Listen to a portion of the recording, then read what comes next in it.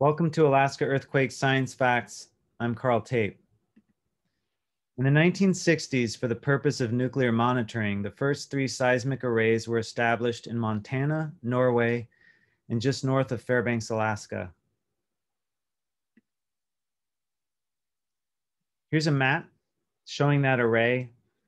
Really remarkable hexagonal shape here, considering the wilderness that these stations are installed in.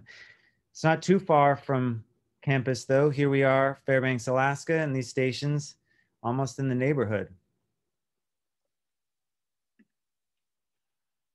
Here's a publication in Nature, new array from our geophysics correspondence.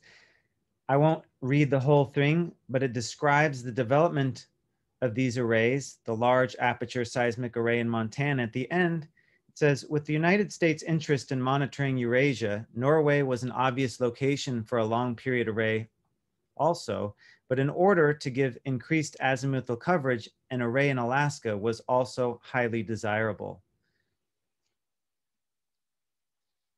Here's a paper from 1966, a very odd looking map, but it's the Earth as seen from the center of the Large Aperture Seismic Array, LASA, in Montana. And what it's showing is this is the center of the array, and immediately nearby, it doesn't have as strong detection capabilities and characterization, but you can see a very oddly compressed and distorted map of the world. The stars represent test sites. The shaded regions are seismic regions. Here's Canada, Alaska, so presumably Fairbanks is somewhere right here. But the purpose is that these test sites, the USSR, are within the detection capabilities for this array. So that's the kind of information used to guide the placement of these arrays. Alaska, Norway, Montana. And here's what that array looked like, built in 1964. It's really an array of arrays having 525 short period seismometers and 21 long period seismometers. So there's this 200-kilometer diameter shown here. And then within some of these spots are smaller arrays. So there's a whole fields of studies trying to figure out how to detect very subtle signals from the other side of the planet using arrays of data to help beat down the noise and also to characterize the direction that this energy is coming from. Here's NORSAR, the Norwegian Seismic Array, 1968, north of Oslo, an array of arrays having 132 seismometers. And you can look today and see that this particular array is still active, maybe not in exactly the same shape, but this shows the station coverages. And now for the third one, the Alaska Long Period Array, ALPA, 1966, north of Fairbanks, Alaska. And this is an array of 19 long period seismometers. You can see the scale bar. These stations are separated by about 20 kilometers or so. Here's from a report, a seismic array in central Alaska. As I wrote here with its eye on Asia, the figure shows geographic regions used for calibrating the Alaska array's detection. So you've got an array off the map here to the right of stations, and it's being used to look at the Soviet Union. And in this study, they were using the initial data to try to see, can they discriminate between earthquakes and explosions? And given the era they're in, there are nuclear explosions happening, or at least presumed explosions.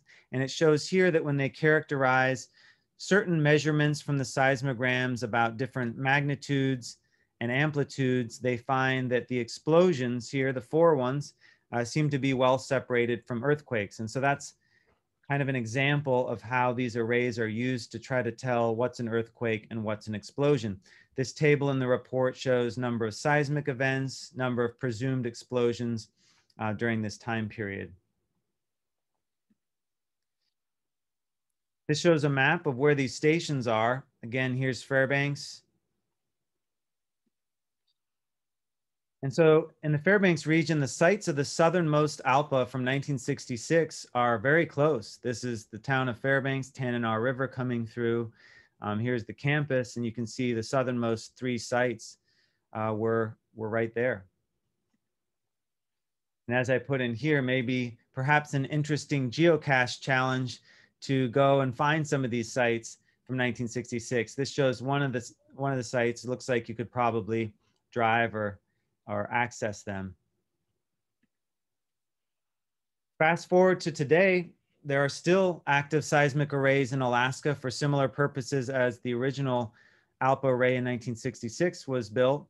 And this shows 4 of these arrays: Burnt Mountain, Indian Mountain, Eielson Islar, and Beaver Creek.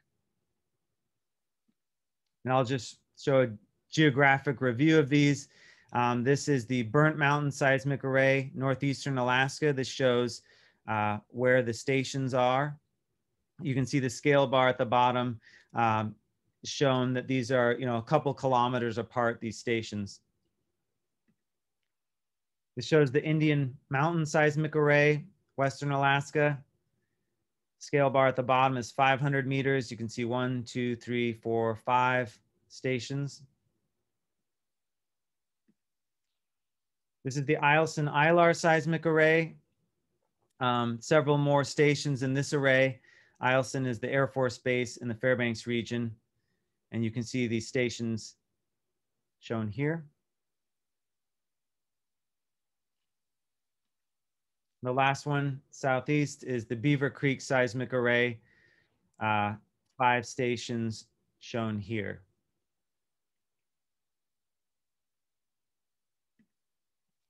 So these specialized seismic arrays in Alaska can also be used to examine the fine-scale heterogeneity of the deep earth, all the way to the center of the core. And I'm just going to show a sampling of scientific discoveries coming out of these arrays, whose primary purpose is for nuclear monitoring.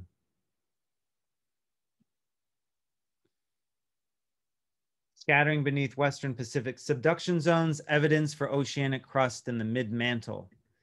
And I won't give all the details here, but the takeaway here's, for example, Islar, and here's ray paths of a lot of earthquakes from subduction zones that are being recorded at this array. And the authors are interested in wave energy that bounces off the direct path, hits a slab, and comes back to the array. So they're looking at complicated effects that can be detected with this kind of array looking from far away. Here's a paper about differential motion of the core. This is published in Science, showing here the paths of, here's the source, here's the station, so we can think of Alaska or some array up here. We have waves that are going through the liquid outer core into the solid iron inner core and being recorded.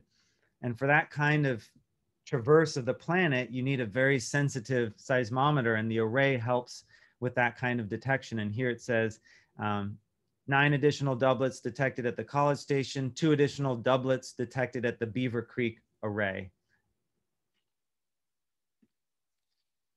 Here's another paper about inner core phases, differential rotation. And again, you see that we're looking at trajectories of seismic energy that's sampling right down to the center of the Earth and into this iron core region. Here's a paper about near podal P prime precursors, looking at waves that go all the way through the core and bounce near the surface and come all the way back. It's shown here. So here's an event.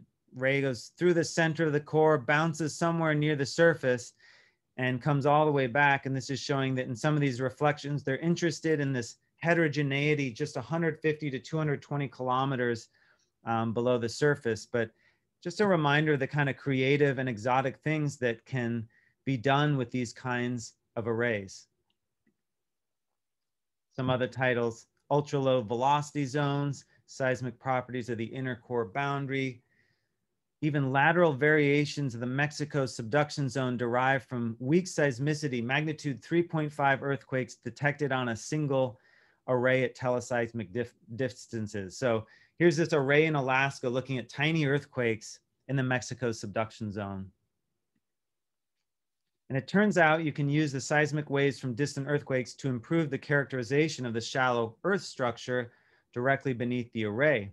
So this is looking at, again, centered on ILAR, this Eielson array, and looking at the detailed recordings of events right under the ray. And as these incoming waves are reflected up and down within the crust, you have some ability to characterize the details of the crust itself. So in this case, using the distance events to understand the structure beneath the array.